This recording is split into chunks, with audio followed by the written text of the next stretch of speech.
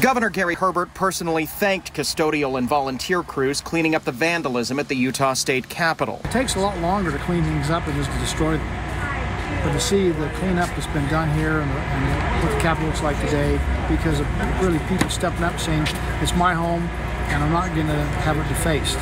The Capitol Preservation Board says it's still tallying up the damage, but most of it appears to be graffiti.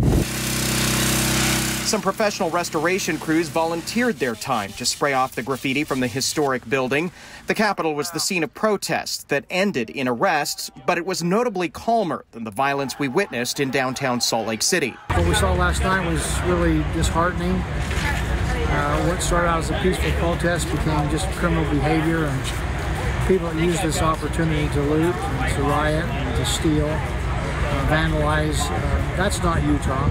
The governor says the state will work to address the underlying causes of the protests. Certainly are issues that need to be discussed, and we need to make sure we understand the underlying issues there and see what we can do to make it better. The Utah National Guard has been activated through Salt Lake City's curfew that ends Monday morning.